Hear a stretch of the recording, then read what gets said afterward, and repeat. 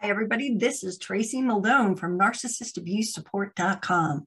Today, we are going to talk about and talk to the people who are going through a divorce, who have children, and the custody is getting ugly.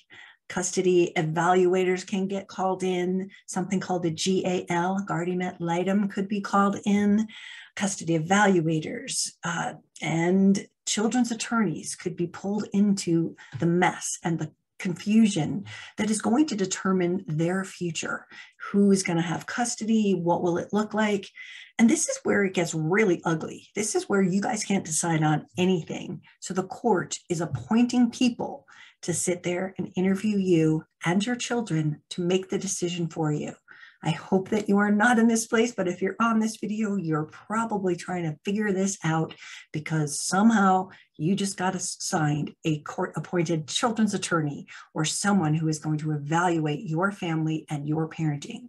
Today, my guest is Jason Levoy, and he is a former divorce attorney, now turned divorce coach, and he is a madman of a wealth of information. I just love him to death. So let's welcome Jason and have this really heart-to-heart talk about custody evaluators, guardian ad litems, court-appointed advocates, and court-appointed children's attorneys.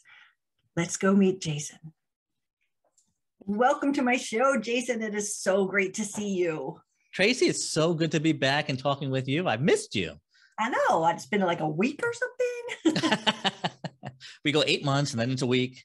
I know, exactly. Well, you are the Divorce Guy, the founder of Divorce U, and the Divorce Resource Guy. So tell my audience a little bit about yourself, and then we'll go into our conversation, which I can't wait for. Yeah, awesome. So my name is Jason Levoy. Again, I'm a former divorce attorney. I live in New Jersey, but I coach people through divorce all over the world. Basically, what I do is I help people overcome adversity by coaching them through the divorce process, empowering them with the information that they need to know so they can make the best decisions for their lives. Mm-hmm. Wow. I am so excited that you are here today. It's just, everyone needs to know you. Go to your website. I was there this morning. We'll talk about Divorce U at the end because I really want people to understand what that is and what the benefit is, because so many people are floundering looking for help through this process. And, you know, having a Divorce U is like a combined thing that it's affordable and they can get into it and learn and grow through the process. So we'll talk about that at the end. Yeah, absolutely. I'll explain it all. Okay, so today we are going to describe and get the definition, because people who are involved in this high conflict divorce of narcissistic abuse, right?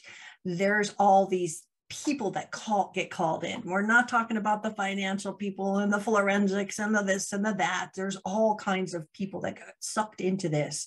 Today, we're talking a lot about the custody evaluators, a GAL, a court-appointed special advocate, and a children's attorney. These things put the fear of God into my clients when all of a sudden they're like, oh no, you know, my spouse is asking for this, like my children need their own attorney. And like, what is this? So let's start with custody evaluator. Where does it start in the process? Like, when does that get sucked into a divorce? Because it's not a normal divorce. Do you get any of these people, right? Well, right. I mean, normal is a relative term when you're talking about a contested divorce, especially when you're dealing with a narcissist. You know, I don't have to tell you that. And a lot of these terms that we're going to talk about today, they can overlap with each other. And we're really talking about the same type of people, but we'll go through them so people understand it maybe a little bit better. So when you're dealing with custody, if custody is an issue in your divorce, you know, you have minor children, and it's an issue that needs to be, you can't agree on.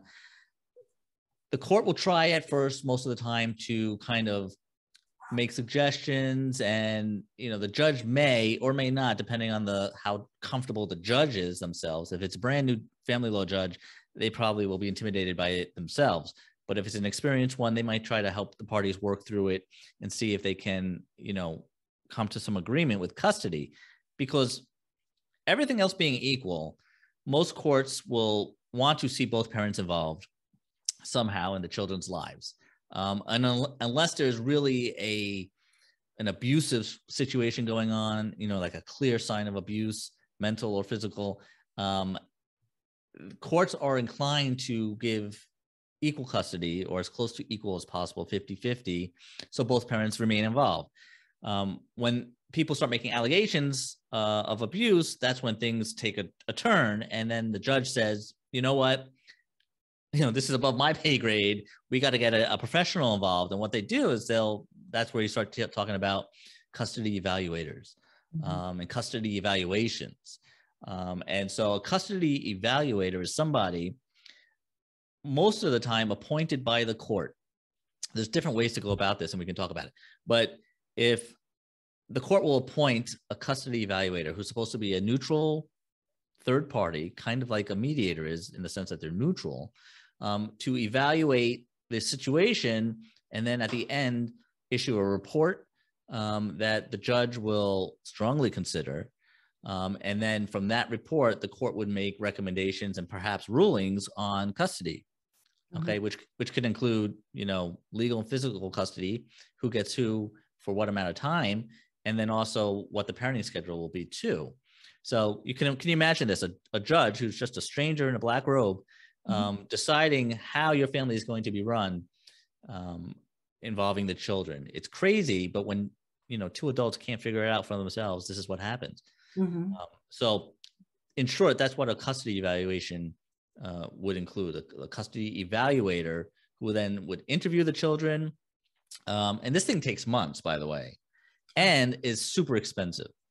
Okay. I mean, easily $10,000. Yeah. And that's probably a low end range. Because what's going to happen is you have to go to multiple meetings, bringing the kids to this custody evaluator's office. And usually this person is some professional in a psychologist or psychiatrist, mostly a psychologist, or some background in licensed clinical social worker, and who has hopefully a lot of experience dealing with these types of situations, contested divorces where the parents can't agree. But then you have to remember, these custody evaluators are people just like you and me. They have their own biases, inherent biases, and you just don't know, and what often happens is they will right off the bat, gravitate towards one parent versus the other. And in their head, everything is seen through that prism. So, if they don't like men, or they think, more often than not, the dads are to blame, then the dad's going to be in a bad spot right from Jump Street, even though he didn't do anything, and it's not true. And same thing goes for mom. If it's a bias against women for some reason, or mom. And so you just don't know. And so the person who's evaluating, the person who the court appoints, is so important, but most times you don't have a choice because the court is appointing them for you. Yeah. Is there a way to suck up to them? Like, people are like, what's the best tactic? Should I be coming in with, I'm the victim, or here's the list of things that they've done? What's the best strategy when you're having to face this? And I know they're going to interview your children as well, but I'm sure that's age dependent, and they're not going to interview a 4-year-old. Well, right. And if they do, you have to take that hopefully with a grain of salt, right? I mean, I have a 7.5-year-old, and depending on the moment, she might say she hates me and I'm a terrible person. but the next time, I'm the best dad in the world. So that's a great question. And again, you have to be very careful. This is something I do as a coach. I can help people prepare for how to talk and deal with a custody evaluator. Because like a judge, your credibility is everything. And you want to have what I refer to as the white glove theory. You and I have probably talked about this in the past, but you want to be able to wear the white gloves and show no mud on you, whether it's to any professional, a custody evaluator, a judge, whomever. And so your credibility is number one. And to maintain your credibility is super important. So you need to kind of know, do a little bit of background research about who this person is, right? If the court appoints a custody evaluator.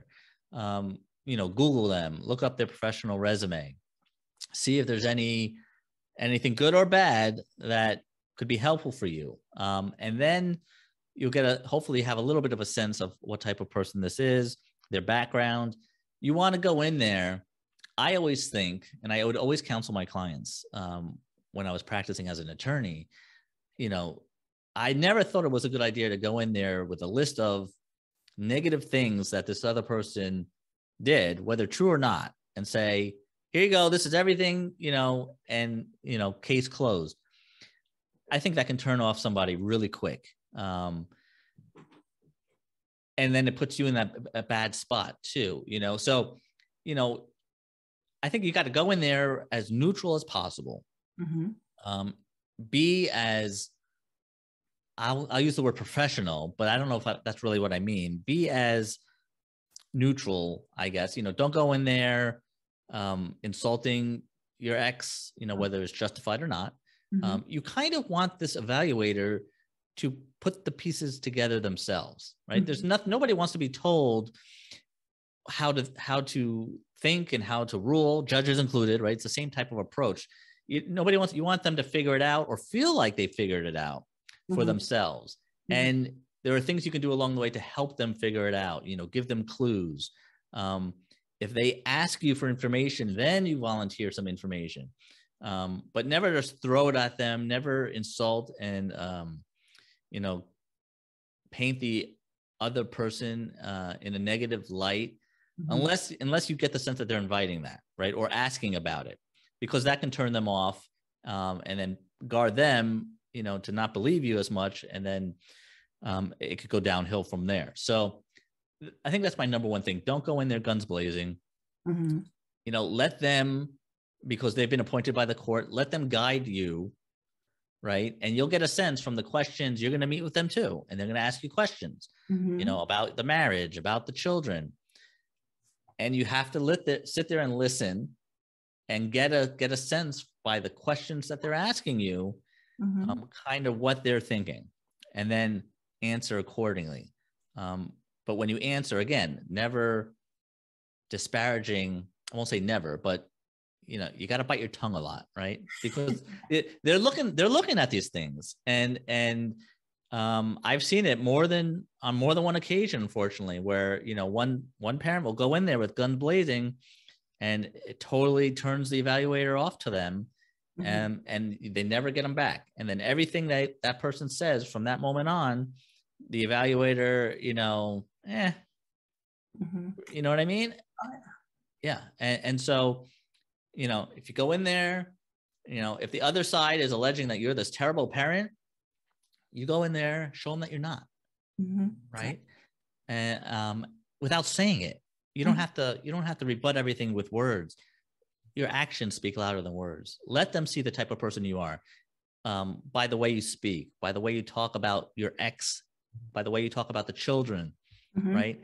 Your love for the kids, your commitment and caring for your children will come through, hopefully, should come through just through your words and the way you talk about it and the way you present yourself to an evaluator. Mm-hmm. A narcissistic type person may start off, they're very good, charming people, right? Right. That's the thing. So I get it. And they may start off very well charming this evaluator themselves. Mm-hmm. But I can almost guarantee you, because these things are not done in 2 weeks, mm-hmm. at some point they're going to slip up. Mm-hmm. And at some point, their story, no matter how charming it is, it's not going to jive with what you're telling them. Mm-hmm. And that's what you want. That's when the evaluator, if they're good, will understand and see through the what's the word I'm looking for? The mask. The mask. Yes. Thank you. The mask of the narcissist, right? But she's not gonna believe you if you're going in there yelling and cursing and disparaging and insulting every chance you get. No. She'll understand after she gets to know you and how you are really as a person. And then you have to trust the process at that point. Absolutely. I mean, it's really like when they go low, you go high, because a narcissist, they'll charm at first, but then to win, they always push, and they make these false allegations. And if they're sitting there just slinging mud and you come in and you're like, I'm concerned about my children, best interest of the child. I want it all to work out, and you're taking the high road. Again, it's not bad for you because they're going to be the slingers of the mud. So as you said in the beginning, The white gloves. come in there and throw it all at them. The narcissist will bury themselves ultimately. And what I have found with most of my clients that fear this type of action, that if they are, as you said, sort of the white hats that are going in there, you're still fighting for your kids, and you can be honest as they ask, but don't throw the first mudsling. Don't whip it out there again. Here's the Santa bad boy list. It's not to your advantage. Have it, record it, and be ready to give it to them if they actually ask for it. Right. And they will. They should. A good evaluator will want to know the bad things that have happened, right? But let them do it on their time schedule, not yours. Do you ever go into children's therapists to get additional support to the case? Do they ever subpoena in records from a child psychologist or anything? They can, depending on the situation and the allegations that are being made.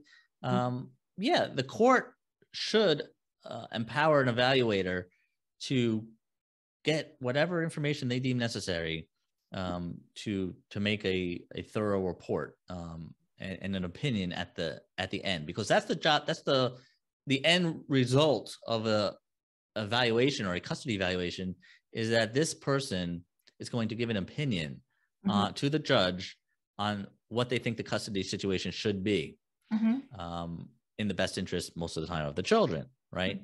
And so so they should have access to whatever information they need or they think is necessary. Right. And they will continue to ask and ask as they come into it, and something else opens up, and they'll chase down some rabbit trails. That's why it takes so long, right? It's not right. That one meeting and now let me make a decision. They're coming into your home often, right? And they're seeing where the children sleep and where their toys are, and almost defending sometimes the things, the accusations that your ex might be making, that you're a terrible parent and that your house is a mess and it's dirty and the children shouldn't be there. And that's why they're coming into your home. It is like a court-appointed evaluator to figure out what is healthy and what isn't healthy. But do they understand these people? I mean, they are social workers, psychologists, psychiatrists.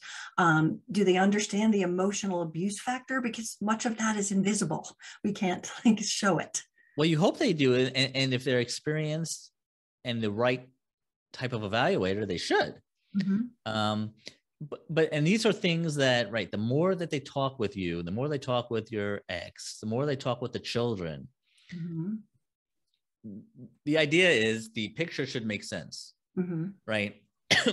Excuse me. And what ideally you want is, you want your ex to say, go in there with guns blazing with the whole list of bad things that you do, right? You're a terrible person. And every chance he gets, he's going to throw you under the bus, and he's trying to win, right? Or she, but and so you have to, but let them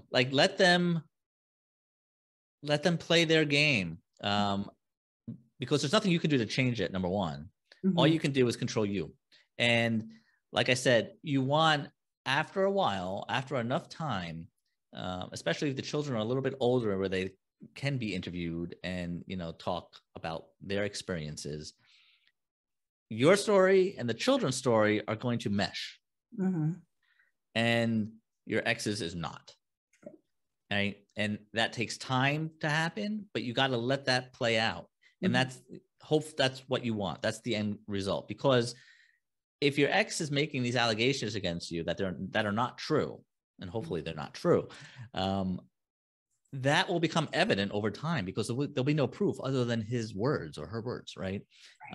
But you will have not only your words, you will have your children's words reinforcing what you say, and everything will make sense, right, to this evaluator. Ideally, that's what you want. What you say, what the children say, to make sense, and then what your ex is saying, well, I don't understand that, because other than you saying it, everything I'm seeing, the evaluator is seeing and hearing isn't jiving with that, right? So he's the outlier. So that's how you want that to play out. And then hopefully that's reflected in their report and recommendations. Yeah. Oh, I see. And I heard it at least 3 times yesterday, where the narcissistic parent, both male and female, start to buy the children.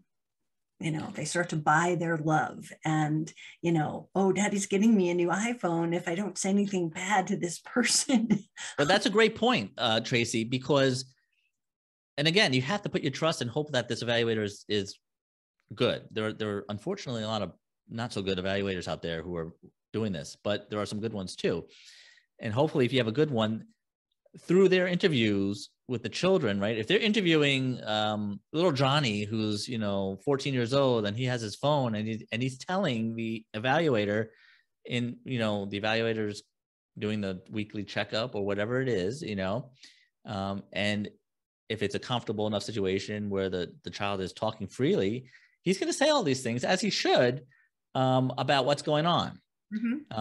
But then the evaluator hopefully is picking up these clues. Daddy's got me a new phone.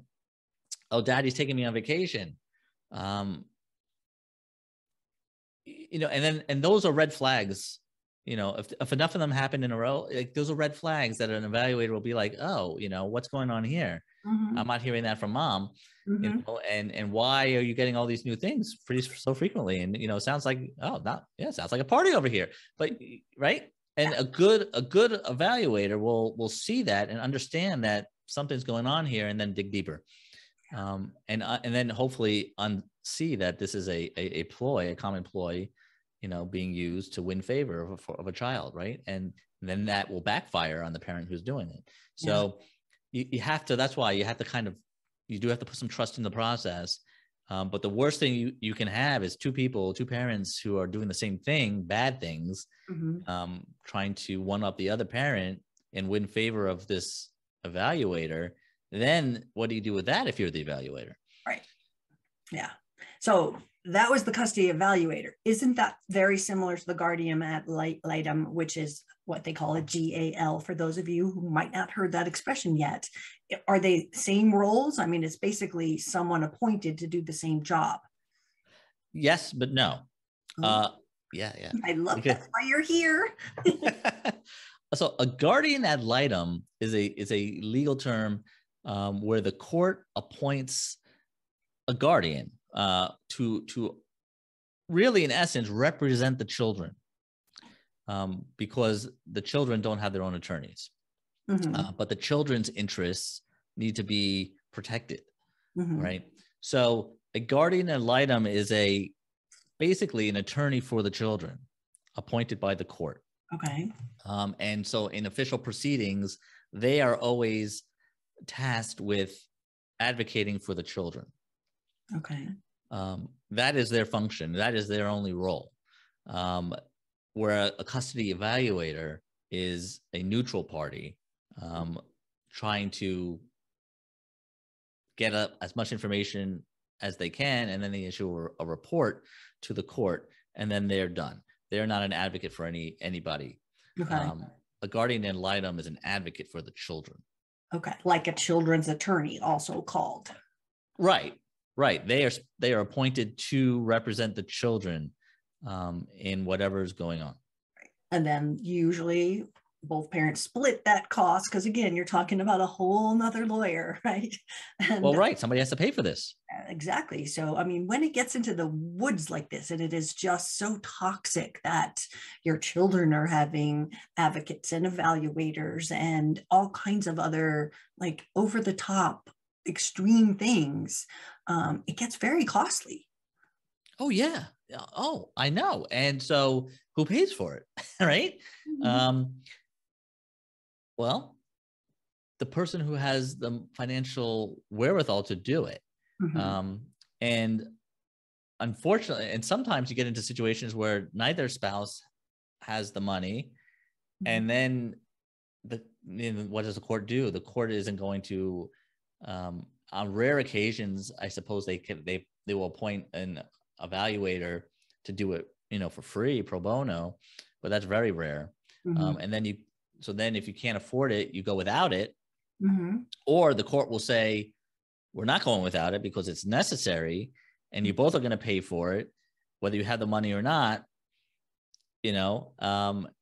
because this is not for you. This is for the children, either agree Mm-hmm. and we don't need this, Right.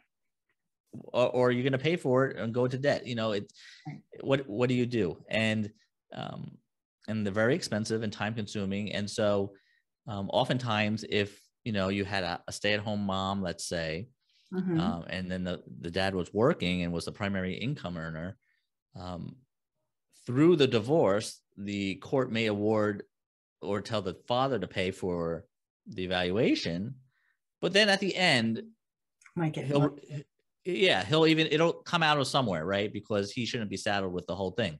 Mm-hmm. Sometimes one parent is saddled with the whole thing, but there has to be a reason for it. Right. So then you're really getting into the weeds of that particular case. Mm-hmm. But yeah, these things have to be paid for. And when people don't agree, it gets real expensive real fast. Yeah. And these kind of decisions are really kind of, I think, tell me if I'm wrong, are what the custody would look like. We're not getting into, are we getting into the weeds of this Christmas and next Christmas and parenting plans with these people? Or are we primarily going, this is what we recommend for time with each parent? It depends on what the evaluator is tasked with. Okay. There are custody evaluations that are full evaluations that include parenting schedules for the year. Now, this is what I recommend: a week on, a week off, 3 days with mom, 4 days with dad, alternating schedules, alternating weekends, what have you. Yeah, absolutely. Because if you can't agree on, joint or legal custody, mm-hmm. then you're not agreeing on who gets junior on Christmas and New Year's, right?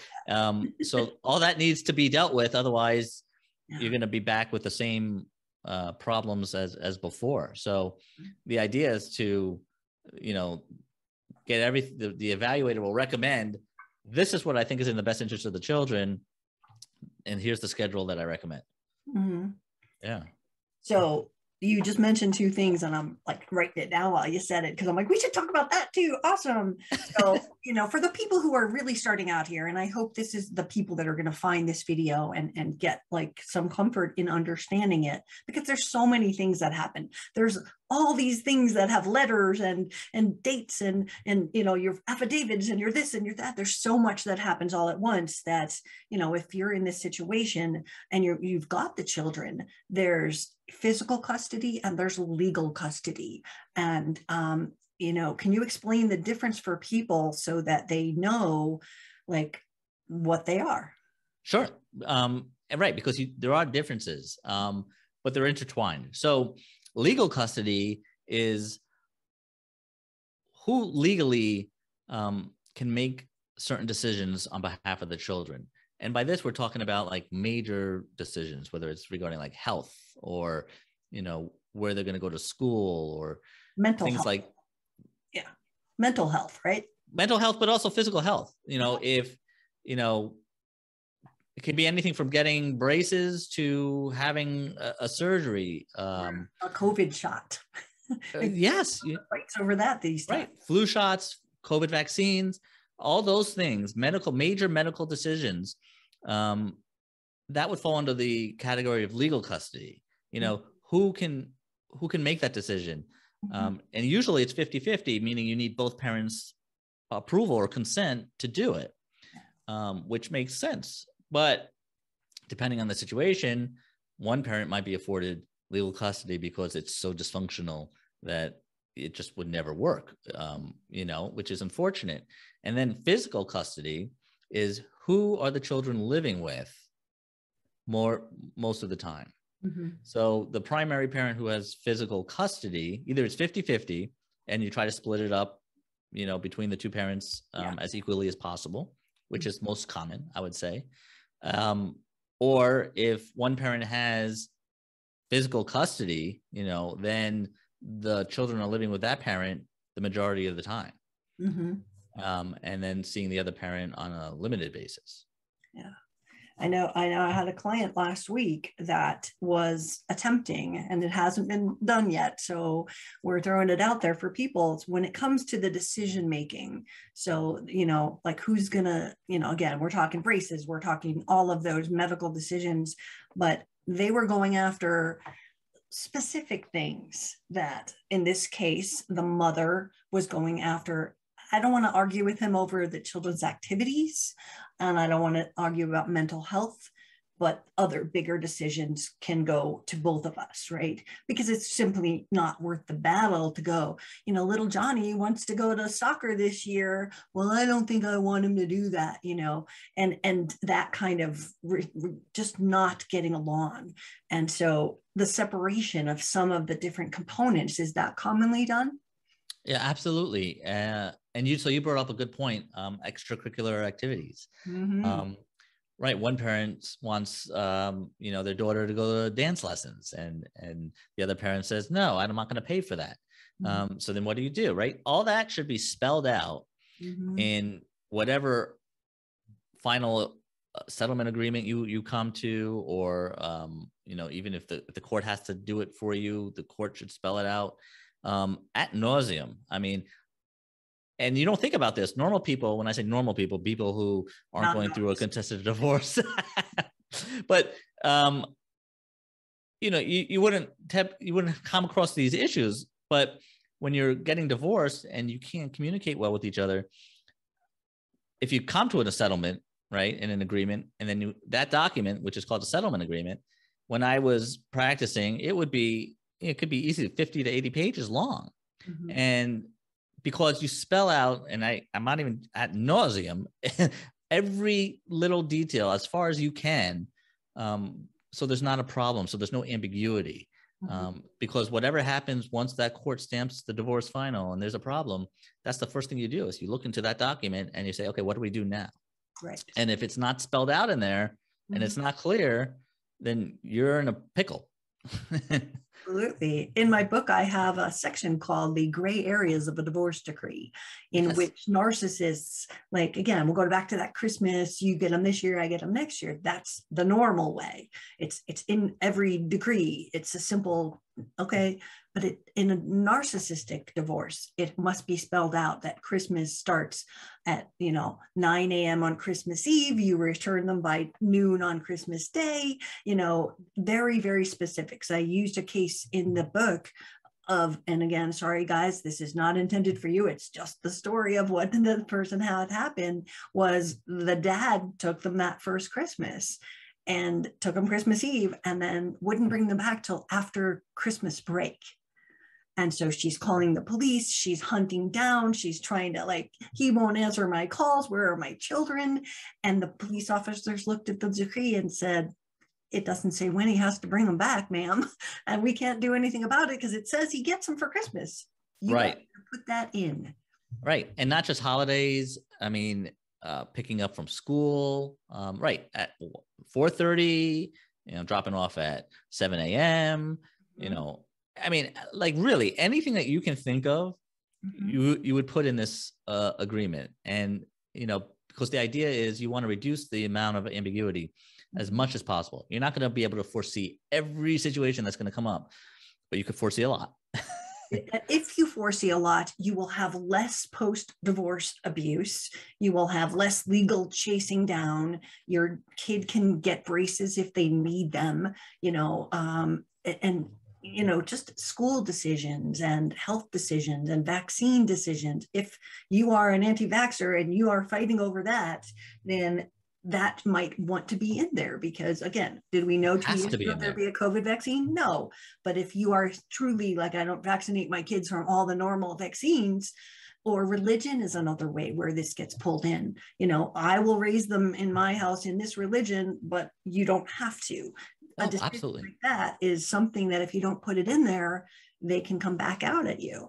Yeah, I guarantee you, since COVID, now there are COVID clauses in these divorce agreements. People didn't even think about it beforehand because why would you? But now, right, when's the next COVID going to happen? And then what are we going to do? So that's going to be all spelled out to reduce that ambiguity moving forward in the future. So absolutely, like, and you might think it's ridiculous, and it may be ridiculous on some level, but if you're going through a contested divorce, it's not ridiculous, and you've got to do it. And you know what? People get hung up on the cost. Well, my lawyer's like, it's a pain in the neck to put all those times and specific things in there. And I say, pay now or pay later, because you will be back in court if you do not have this spelled out. It's just a fact. So this is the best boundary document that you could ever put together. And the most important thing if you've got children. Right. And if your lawyer presents you with a settlement document that is not this detailed, or is, like 8 pages long, I'm not saying you need to go talk to somebody else, but you may need to go talk to somebody else, like before you sign that. Yeah. Get an education.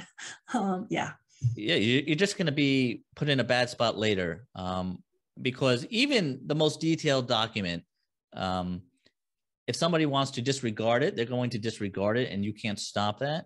But the process for enforcing it will be a lot easier if it's detailed enough. And yes, you may have to go back to court. You may have to file a motion to enforce it. But if it's clear and not ambiguous, the judge will agree, and then you can recoup, hopefully, whatever money you spent enforcing it. Right. And so that's the idea. Yeah, absolutely. These are such important parenting decisions and things that intertwine in a high conflict divorce. Is there anything that we missed? Oh my God. We can talk all day. No, yeah, we could talk about this for weeks. I mean, those are the big things, if we're kind of coming full circle, Tracy, to the custody evaluations, I would say one thing that we didn't touch on that usually is an option is that before the court says, I'm appointing an evaluator for the both of you. Mm-hmm. And even when the court does that, most states allow you, of course, every state's different, so you have to check the law in your state, but most states allow you to hire your own evaluator, right? In addition to, so both parents, if they wanted to, could hire their own child evaluator who's going to do their own evaluation, issue their own report, and then you would have the court evaluator issuing their reports. Now you got 3 people, right? So that's triple the cost. I'm not saying this is something that you should aspire to do, but but you probably have the right to do it. But then you got 3 people, and your evaluator is going to say one thing. Yeah. Your ex's evaluator is going to say the opposite, because let's just be honest, right? And then you have the court appointed. So at the end of the day, the judge is probably going to listen to the court appointed evaluator anyway. Mm-hmm. But or another option before the court appoints somebody is that you two can agree on a custody evaluator. Mm-hmm. But that really depends, again, on the level of, right? And so there are different ways to skin this cat to try to make it less costly. But it takes 2 to tango. And it always comes back to that. When you're dealing with a narcissistic type of person, mm-hmm. it's very difficult. And so unfortunately, then you're going to have to go through the drudges of, mm-hmm. And the cost of fighting it out. But if there's some way you can convince each other that this makes no sense on any level for us to do this or for the children, mm-hmm. There are better ways to do it. Right. And the journey's long. If you are in this kind of contentious thing, hold on, strap yourself in, because the fun is yet to come, and that not in a happy way. It is, I'll use it, I'll say it. It's a shit show. It is just something you have to get through, but don't run away from the battle. Whoever's listening to this, understand that even though they're not agreeing to things, try to get as much of it in. And a lot of times people are forced to go into a mediation before they hit a courtroom, even, with a high conflict thing where we've already got a judge that's giving an evaluator, then you're already in the court, but you may have to go in for a mediation. Sometimes that is a good place to nail down, like, who's going to replace the kid's phone, and how often will they, the computer, who's going to do that? Like those little details, who's going to pay for the car, the insurance, all of those little details as your children age that might be able to be part of the negotiation in the mediation, so that when you are dealing with bigger things like who's going to get them for how long, you still know that this part is approved and this part is settled, if you can get that far. Yeah. And let me just piggyback off that for 1 second. And I know time is tight, but this is, I think, important, because when we get caught up in this, the emotions are running high, right? And you can't stand your ex and they can't stand you. And you oftentimes get to the point where it doesn't matter what they say, whatever they say, you're conditioned to put up your defenses and just disagree with it flat out, right? Mm-hmm. And this is where somebody like a coach or an attorney can help, or a therapist, because if you have the opportunity to agree on little things like, phones, or you have to take advantage of that. You want to agree on as much things as possible. And just because your ex, who may be an asshole, just because they came up with the idea, it doesn't mean it's a bad idea, right? So I guess my point is, try to keep an open mind and not fight about every little thing, because that's what's going to hold you back from getting this done. And that's what's going to drag it out and make it cost even more, is when you fight about everything. Sometimes they come up with a good idea or a fair idea, right? And that's what you're looking for. So you got try to keep your, and that's where somebody who's helping you through this process, that's where that value comes in, because you're going to get yourself in this emotional whirlwind where you're not going to see it, right? It might be staring you right in front of your face, but you may not see it. And it's not your fault. It's just the circumstances. But right, just because they are proposing something doesn't mean you have to disagree with it. Exactly. And again, as you said, negotiation is the key here. So sometimes giving a little in on what they want, you might be able to, get a little more of what you want. So your cooperation will make it easier. I'm not saying give in and throw down the white flag. That's not what I'm saying. Yeah, no. Negotiate with an honest heart. And as you said, be open that just because they said it doesn't mean it's the worst choice. And you could end up with something worse if it gets into the, evaluator and GAL kind of world where they're making the decisions, the judge is choosing these things. So nail down as much of these, I call them the mundane little, the low-hanging fruit. I love that. I'm going to use that from now on. Yeah, because living a divorced life is not the same as living a life where you're married and under the same roof and everything's combined.